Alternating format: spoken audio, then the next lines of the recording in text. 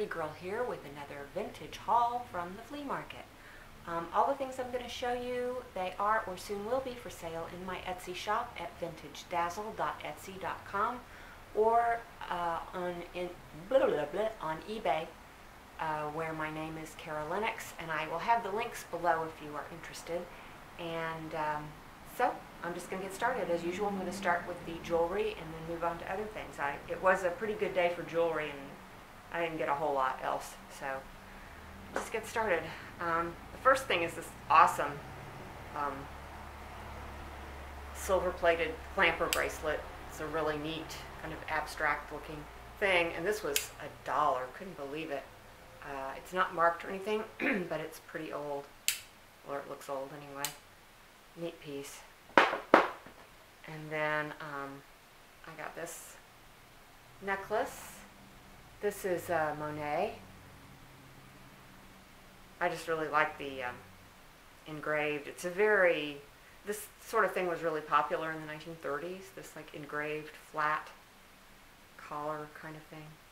And obviously it's not that old, but just a cool thing. And that was $1. I can't remember I said that. And then I got these on I believe it was a $2 table, but it might have been a $3 table, but I think it was $2. I got this shell necklace with all these great big shells. Just really a fun. I love shell jewelry. I just think it's so much fun. And I have to say it doesn't usually sell for a whole lot. But this is a kind of an unusual piece. So we'll see about that. And then on that same table I got these nice cufflinks with the Tivoli cut glass stones in a really nice color. They're nice and big with the mesh.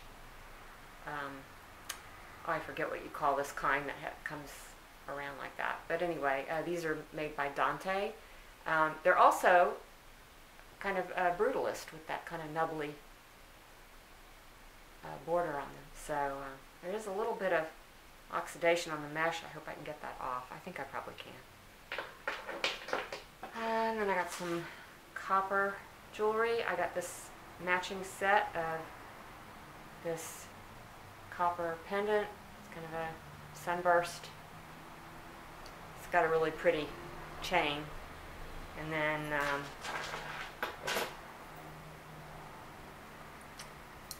this is the little bracelet that goes with it. Those were $5 a piece. I paid up on those, but they're nice copper. They're not marked. I'm hoping I'll be able to figure out who made them, because they're nice enough quality that they look like they could have been made by, you know, somebody with a name and just not marked. So we'll try. Got these for free. My favorite price. These are just some Sarah Coventry clip-on earrings. I bought a couple of other pieces from this lady, and she saw me pick these up, and she says, "Oh, just take those if you like them."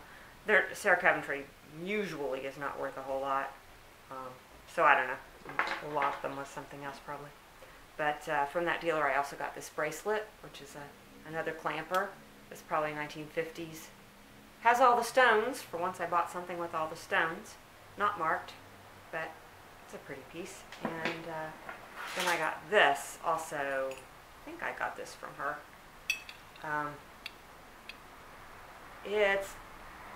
I think it's some percentage silver, but not sterling or anything. But I think it's probably Tibetan or something in that area of the world anyway. But it's got these really nice lapis stones. So I think $10 was worth it for the lapis, because there's a lot. And it's just a pretty chunky thing. And let's see. Let me get to the rings. I paid $15 for this one. It's just very unusual.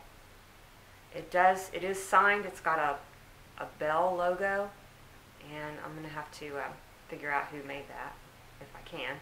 But this nice. It's got garnet, citrine, peridot, I think, and then like a blister pearl and onyx.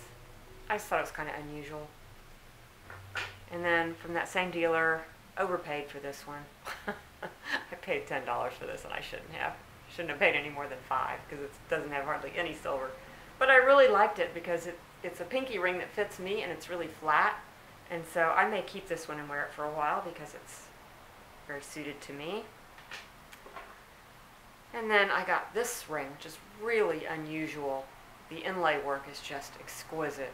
I don't know if you can see it, but it's got these little concentric squares of different stones. And it's got a tiger eye in the middle. And then I think I want to say it's amethyst and then onyx. I'm going to have to look a little closer whether that's amethyst or something else. But it's just a really interesting ring. Could be Zuni. Again, this is signed, but I don't recognize the logo, so I'll hopefully be able to figure that out. And then I got a couple of turquoise rings. Oh, this, I paid $15 for that one. And then these were 10 a piece. This is, these are both older pieces, and this is just a nice, it's Native American, I'm sure, and it's just a big, nice big hunk of turquoise. And then this one has the leaves on it, and the turquoise is smaller, but it's a really clear, nice looking piece. And neither of those are signed. And that's it for the jewelry. I got some frames for, let's see, I think I paid $2 for this one. It's a really, I like the tall, skinny look of it, and it's pretty old, you can tell by looking at the back. And then, this one's coming apart. I'm going to do a little work on this one. Get it back together. Somebody scotch taped it. But anyway, this is just, it's a nice brass one. It's got really pretty cast metal work on that. And that one also, you can tell by looking at the back that it's old. And then the last one I got is this nice big Florentine frame with a bonus portrait of Grandma. It has some information on the back. It says, taken October 1903, and then you can't read the last digit. And then it says, it's got a framing label on it that is from Glendale 6, California, so it's before they had zip codes. So that would have been, I think, early 60s or earlier that this was framed. But, yeah, it's old. And I got some more, these are more of the Civil War era binoculars. The last ones I showed you of these was missing all the leather and just down to the brass. This has the leather, but it's coming off.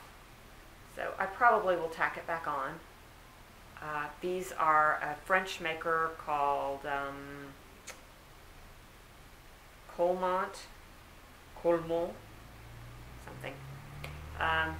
And they are missing a piece down here that connects to it right there. But the optics are still good. They still kind of work. They're really cool. And I paid $15 for those. I sold the other ones really quickly for a good amount of money. I can't remember how much now. I think it was at least $65. It might have been more. Got a nice art glass paperweight.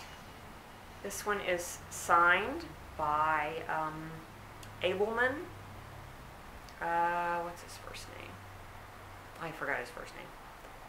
It says Abelman, and very clearly says 29, but he wasn't even born in 1929. He worked in the, starting in the 70s, I think, and I think is still working today.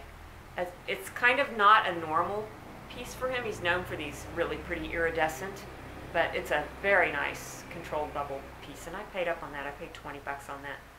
I think I could probably get over 50 for it. I'm not sure, but I think so. I got this. This is it's called a lampe berger.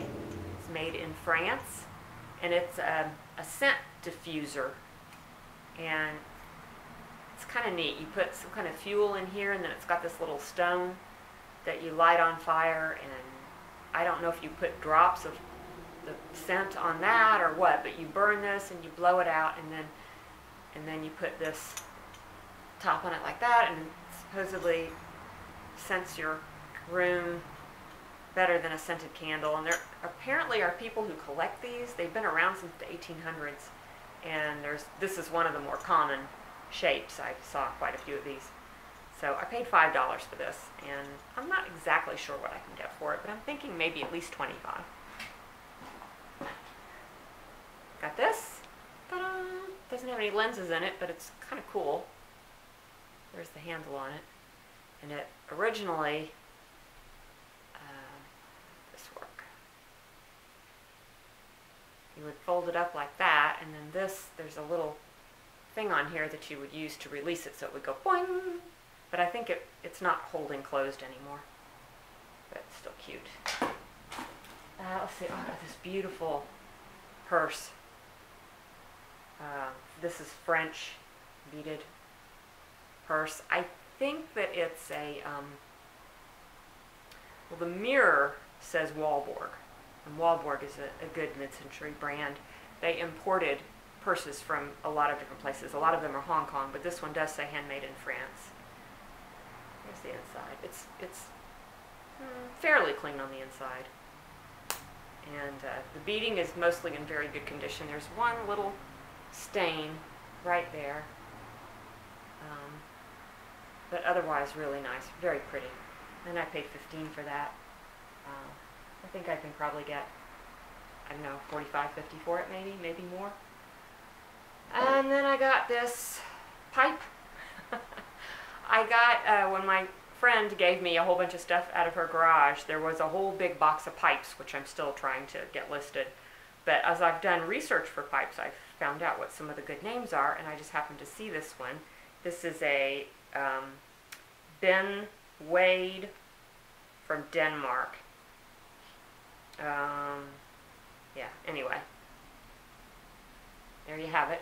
It's in really nice condition. It doesn't have a lot of teeth marks on it or anything, and I don't think it's been used, actually. I can't smell anything in it.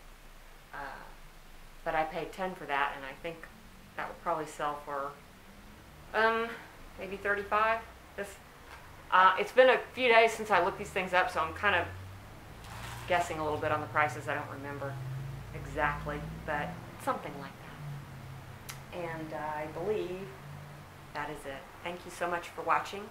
And if you like this video, please give it a thumbs up and subscribe if you haven't subscribed. And if you'd like to leave a comment, I do try to read them all, and I try really hard to respond to them all. They get past me sometimes, but I'm trying to do better. All right, thanks. See you soon. Bye.